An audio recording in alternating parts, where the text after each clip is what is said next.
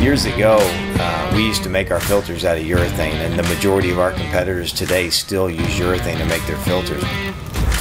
We saw that over time urethane cracks. Sure enough, we went out and looked at our diesel trucks, and the body mounts were deteriorated, and we're in California and the weather's nice.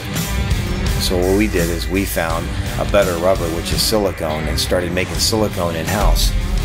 So we said, hey, could we come up with a silicone body mount that's going to match the same characteristics and ride characteristics that you get with stock systems, and then create a product that won't deteriorate over time and will last the lifetime of the vehicle. And that's exciting to us. We wanted to have a premium product. It's not acceptable for our product to be cracking after 2, 3, or 4 years. We wanted to come up with a product that would last a lifetime.